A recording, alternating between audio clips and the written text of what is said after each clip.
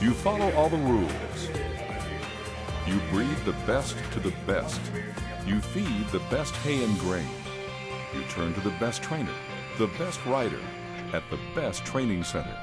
At last, your horse is ready. Hey, Bill, is my colt ready to win today? Do what? Scratch? Why? Quarter crack? Stone bruise? Abscess? Hot nail? Grabbed quarter? Heel pain? Often overlooked and underappreciated, the foot remains the foundation of any horse. No foot, no horse. The old adage still echoes today from the racetrack to the show ring. But what is actually happening inside the hoof when the horse strides along the ground? How does his locomotion affect his race?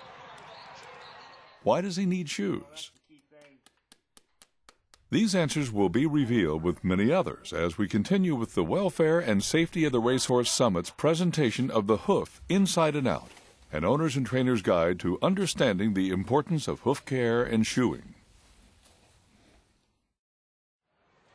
Before we can go inside the foot, we must understand how a horse moves. While standing still, the horse carries approximately 60% of its weight on the front limbs and 40% on the hind limbs. To understand locomotion in the horse, the first thing you need to recognize is that they travel in a completely different way than people.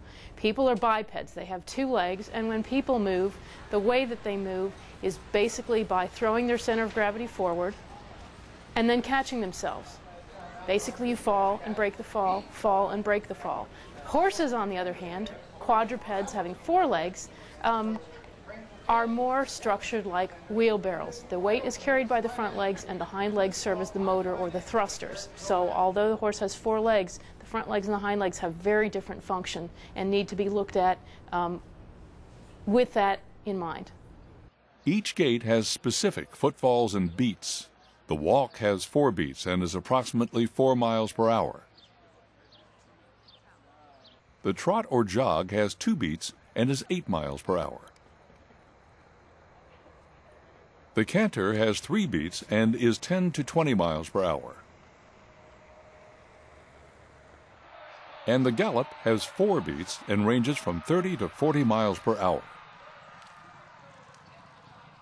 Approximately 80% of racehorse fatalities and almost all common lamenesses are due to injuries to the musculoskeletal system.